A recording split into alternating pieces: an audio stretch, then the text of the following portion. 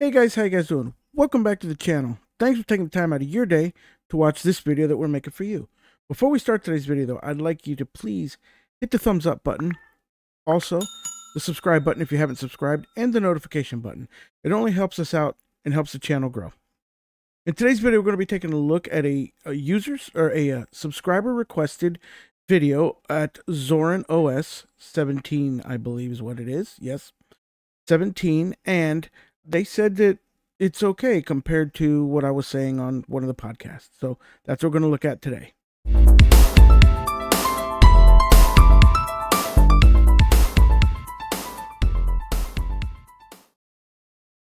All right, and so here I have Zorin OS booted up into my virtual machine. I'm not installing it on hardware because I have no real inclination to actually use this distribution in any way, shape, or form. I am just giving it a check out, a look over. You know, this is the pro version. The gentleman that sent it to me actually supports Zorin, which is great. I believe every project should be, supported. But at any instance, he wanted me to check it out, and so I'm just checking it out. And right now, I have it spun up into the virtual machine. I've clicked the installer. I'm using its installer, and we're going to go through this guided setup. So here we go. We're going to hit English is my actual language of choice. We're going to hit that. Download updates while they're being installed. Yep. And then we're going to install third-party software. That is something that's very important to make sure that you check off, because that installs all the codecs that you're going to need to, watch, things online, as well as to hear and listen to music and all that good stuff. Do not participate in census. See, now this is some of the reason why I don't like Zorin, because they're taking a page right out of Windows book and putting telemetry in. So you shouldn't have to opt out. You should have to opt in. So I'm clicking opting out because I do not want to participate in that. So we're going to click continue. And now it's preparing the drivers and stuff. It's Ubuntu based, so it's getting all that. We're going to erase this disk. It doesn't matter. There's nothing installed to the disk. So we're going to hit that, and we're going to hit install to disk. And now it's moving forward. And so if you continue to change the list below, yep, we're going to do that for sure. Continue, and now it's going to do its thing. So now we're going to set our locale, which Los Angeles works for me. I don't live in Los Angeles, but I live a little bit north of that, but it's okay. The name, we're just going to put in TLT. What the heck, right? Same thing for the username. For password, we're going to do a DT style password that is just like so strong and complicated. We're going to require the password to log in. That makes sense. They actually have that checked off, which is nice. And the password is short, but who cares? We're going to get OK. And now it's installing away.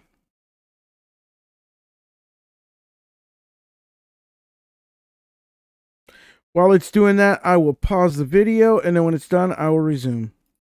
Oh yeah, just so you guys know, I don't know if some of you guys know or not, but you could toggle this and get this little dialog box down here. That'll let you know that if something goes wrong with your install, here's where you're going to get an error message, which is virtually awesome. I always think that those things need to be not hidden, so that way you know when something happens.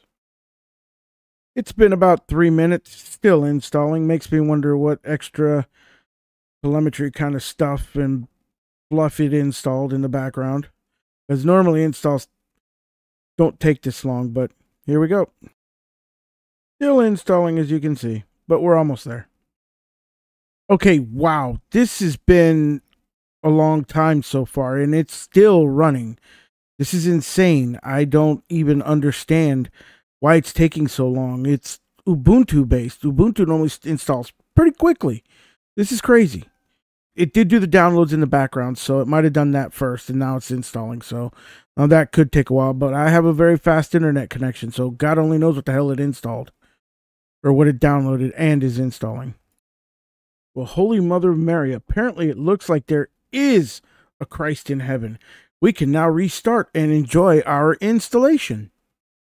Let's go ahead and do that.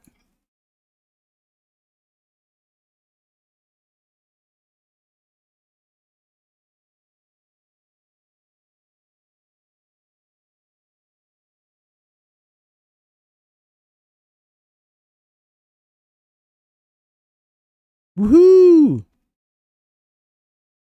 Let's go, baby Zorin. Let's go.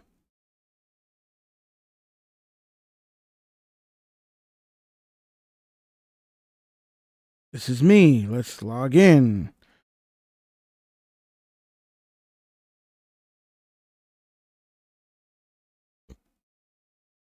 Okay, so this is what you're greeted with when you log in. Welcome to Zorin OS 17. I'm not going to take the tour. Well, nah, screw that. So what we're going to do is we're going to go to Settings. And we're going to go down to Displays. And we're going to increase this resolution to a more human appealing looking one. And there we go. And we're going to keep these changes. And now we're back at it. So we can close out of this and call it good. Now, okay, so the first thing I'd like to say is aesthetically, out of the box, the background is not just a Zorin wallpaper with their logo, which is great. It's actually a picture. I don't have an issue with that. It could be a better picture, you know, maybe something a little bit more higher resolution. I don't know. I'm not trying to be too ticky-tacky, but it's not the standard, just like a logo branded wallpaper or whatever. So it's kind of nice. The bar being white, though, I mean, why do systems still not default to darker, you know, layouts like this? I mean, why do I have to go to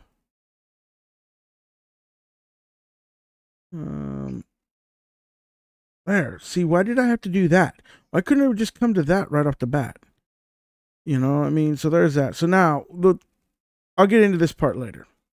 Zorin OS historically, to me, Zorin OS is known for the custom layout switcher that it has. It was one of the first ones to come out with that custom layout switcher where you could change the theme from the bar and all that good stuff. So where the bar's at and the way it looks to make it look more like Windows versus Mac versus Linux versus whatever. That's the thing. But that is about it as far as it was concerned, other than the fact that in the day when it was incepted, it also installed the third-party codecs, a lot like Linux Mint. They were rivaling Linux Mint back in the day. They're both based off of Ubuntu. One took the Mint Greeny approach. This one took the more Windows-esque approach.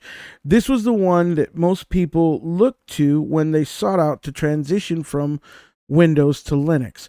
And in a video that I got coming out on making that switch from Windows to Linux, this is a great one to start out for if you are. They do make a free version.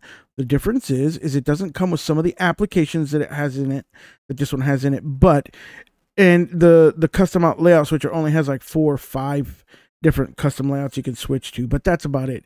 Otherwise, it's like $40 to get the Pro, and you get a couple of extra added programs, and you get a couple of extra customizations for the bar and the layout. So in the end, if you have the money to support, great, buy the Pro. It's $40. If you don't, then don't worry about it. You're not really missing anything. And if you want to make a donation down the road because you really fall in love with it, buy the Pro or just make a donation. You can certainly do that. And I always promote, you know, making donations to projects, because that keeps the doors on, the lights on, people in the seats working and that kind of stuff. So that all only helps out. So this is what you're met with. This desktop with this toolbar at the bottom. Now that we've customized it, made it, you know, more actually appealing where you could actually see it better. It looks just like your typical standard layout, you know, whether it be KDE, whether it be XFCE, Cinnamon, Mate, whatever. This is, believe, forked off of GNOME. Because when you go to the settings, is that the settings? No. Yep, this is a GNOME fork. It's your layout. If you go to your settings, this is the GNOME display settings right here. You can tell. No, we are not going to do any software updates. Wait, why am I having to do updates if I just freaking installed, when I clicked install the updates, you know, on the thing? This is insane. Remind me later. Yeah, well, that's kind of bonkers. But anyhow, so yeah, this is your GNOME thing. If you go and you go to help, yeah, it doesn't give you that. The thought it might give you the the version, but either way, this is GNOME. And so either way, this is, the right here is about. Oh, this is about the system. Okay, it doesn't tell you what that app was. Okay, but either way, that is definitely GNOME. So if you want to, look at the different applications, it's got your standard applications. I mean, it's probably got everything you need in here. You know what I mean? For clocks, you got files, the GNOME files. Yep, see? The weather, the text editor, you got all that good stuff. You go back, just kind of like Windows, and it's categorized. For internet, you've got Firefox and Rimina. As far as graphics is concerned, you have image viewer and photos. You have for Office, they installed the LibreOffice suite. For multimedia or sound and video, you should have quite a bit. You have Brasero, Cheese, you have Rhythmbox, Sound Recorder, and looks like MPV. For system tools, you've got a ton of stuff. Software updater, you got the Zorin Appearance, you got all that good stuff, which we'll take a look at. GNOME Disks, which is a very awesome little tool. This is definitely a basic little version that they have here. For utilities, it's got all these extra utilities that are in here. Ah, dang it. Why did I click on calculator? So what it is I've got a new trackball mouse that the boys talked me into getting. Matt over at the Linux Cast. Thank you for that. I'm still getting used to it, but it's actually not bad at all. And so anyhow, you've got some of their specific tools in here. Like we won't look at Zorin Appearance, but we'll look at Zorin Connect. And it's connecting it's a way for like KDE Connect or whatever, where if you download Zorin Connect, you can connect your phone to the computer and all that good stuff. Also, you can sync, via the core, just like any other Linux distribution. But either way, so that's what Zorin Connect is. So I mean, they've got a couple of proprietary programs. Well, I don't know if they're open source, but I mean, they're probably coded on open source, but they're proprietary by being they're branded to them. But they've got, some programs that they've created for themselves in here, kind of like MX Linux. So there's that to look at. Now let's look at the Zorin Appearance, because this is really the whole crux of this damn thing. With Zorin Appearance, you can basically, with the basic one, you can only do this and the theme. As far as effects are concerned, I don't think you could do that in the regular basic one, but you can in the Pro. Basically, all it is a front end for GNOME extension or GNOME effects, GNOME extensions and stuff like that. For interface, you can adjust your title bar buttons and all that good stuff. And also for your desktop, you can add icons to the desktop and that kind of stuff. You can do the standard size or not, For fonts, of course, is your font manager here you can go to. But for your layout, this is the part that is... Oh, we are not on the Pro. This is the free version. I thought it was a Pro version. My bad. Anyway, so with these layouts, so in order to get these extra layouts, you got to do the Pro. Interesting. Okay, my bad. I thought this was a Pro version. Either way, that's the whole caveat. That's the difference right there with the Pro. You pay $40 and you get this and a couple of extra apps. More multimedia apps, I think like VLC or whatever. Stuff that you could add your own self. So this is the one that we're on right now. If we want to say we go to the regular GNOME one, we click that, see it just on the fly switches it. That's what's cool about this. It just switches like right on the fly. You want to switch to this one? There you go. This one puts the bar at the top. And here you go. This is more GNOME. This is like your GNOME experience right here. Here's your apps right here. See? So that's the difference between this one and that one. This one is more, I think, of the Mate one.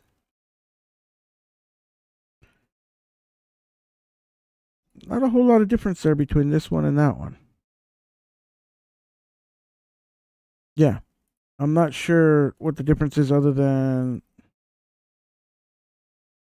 Oh, yeah, that's what the difference is right there. It shows you, like, when your apps are open, you see, like, this is open here. It's just an icon for it, right? Where this one actually shows you the window right here. There's the window right there. So that's the difference right there. So, I mean, it's not bad. I mean, that's cool. I mean, and then if you go to these other layouts, like... down here, and you click on here, and obviously it's going to tell you where you can upgrade your Zorin to get your extra layouts. But it's taking forever. Their servers are slow. I ain't got time for this. Anyhow, so that is basically the main difference between Zorin. Well, that is look at Zorin Basic and Zorin Professional. As far as the software center is concerned, it's just your standard GNOME software center. You know, it's not, like I said, you're not getting anything extra out of Zorin OS that you can't get on just regular GNOME. I mean, you can set up your GNOME extensions, your GNOME, you know, different things you could add on into GNOME for you know, like making it better. Like you can even add whisker menu, you know, all that good stuff. I mean, it's just, I get Zorin and what they did for Linux and back in the day with actually creating a distribution that was much needed, but they've kind of been outpaced and they haven't done anything. In my mind's eye, honestly, they almost need to revamp. Just being honest. They need to bring some better modernization to it, because realistically, the people that are coming over to Linux from Windows are not like they were back years ago, decades ago, almost a decade or plus more that Zorin's been around, when they were, where people were still used to this kind of experience. I mean, and the people didn't have a whole lot of computing experience at all.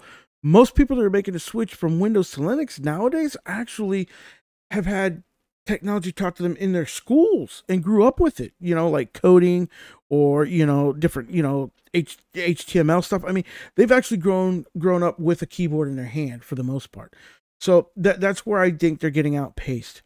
Now, is Zorin a good OS? I'm going to say yes, it is. You know, it works. It works out of the box. It's based off of a very stable distribution, and it has purpose. So really, I can't knock it on that. They just need to modernize it, really, to make it more relevant again. And I hope I'm not trying to be too harsh on them or sound like I'm coming off harsh, because it is definitely a distribution that I would recommend to people. If it fits your bill, great. But ideally, aesthetically, I think that a lot of people are not going to find that it fits their bill. So that being said, y'all leave a comment down below. Let me know what you guys think about Zorin OS. I apologize for the error. I thought this was a pro version. I might have misread some communication and thought something, but no, this is the basic. But either way, that is a look at Zorin. Leave a comment. Tell me if you like it or you don't. Also, if you've used it in the past and you got rid of it, why you didn't use it anymore. Did you outgrow it? What is the reason? Also, if you haven't found out, you know, about our Discord, hey, jump in our Discord. It's growing every day. It's absolutely great. You get some of the boys in there, like Tyler, come in there. You know, different people come, you know, to the Discord all the time, or we hang out in their Discord. But it's like a whole community that's going on. So anyway, I'll tell you guys, y'all keep doing what you do. Keep on Linux and stay safe, stay blessed, and above all, I will see you in the very next one.